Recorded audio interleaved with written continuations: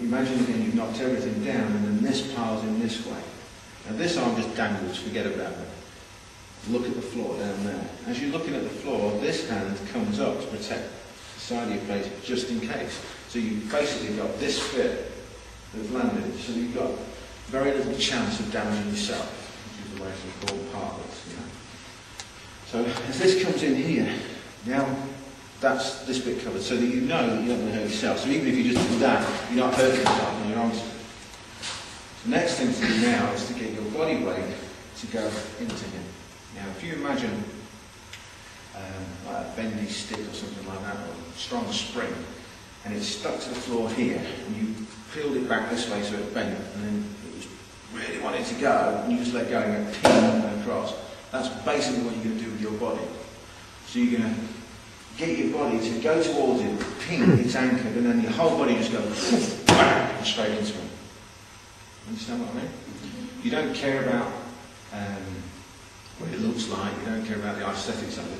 All you're looking to do is get as much of your body weight as possible to go flying into him. Again, with control of your own balance, so you don't just go ping like that. If you miss, you go flying over. But you go down towards him and keep going, so you're everything going that way, straight at him, so you can then follow up. So that after you have hit, you immediately are then following up if you have to. Yeah?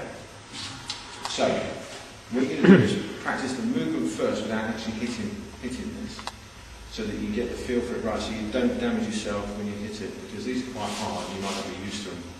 And if you hit it incorrectly, you can hurt yourself. It's the beginning of the seminar, we don't want to go again. So, just come up to here and just touch like that, and just come in like this. Get the feel for it.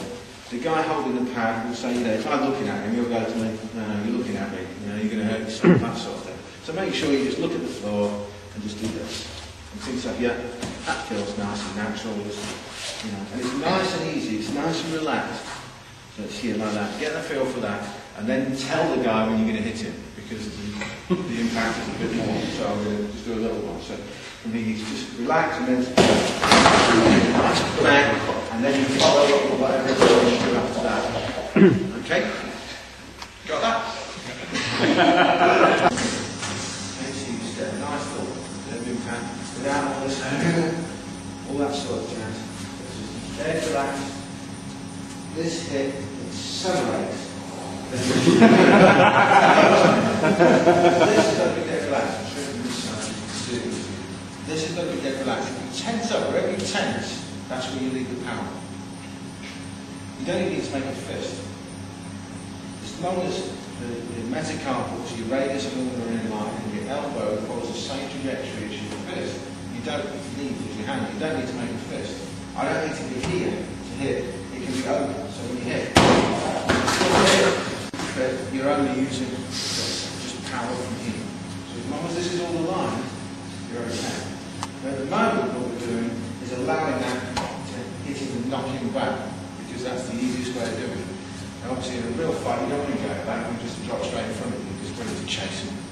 But you might want to knock him back, you might not. So the reality is, so it stays in, so that they're in the way.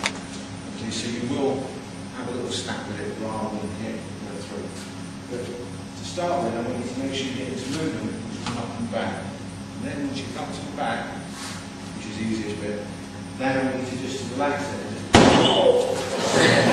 So you drop it in front of you, okay? It's a lot easier in a fight to hit somebody right in the ear than somebody's like that.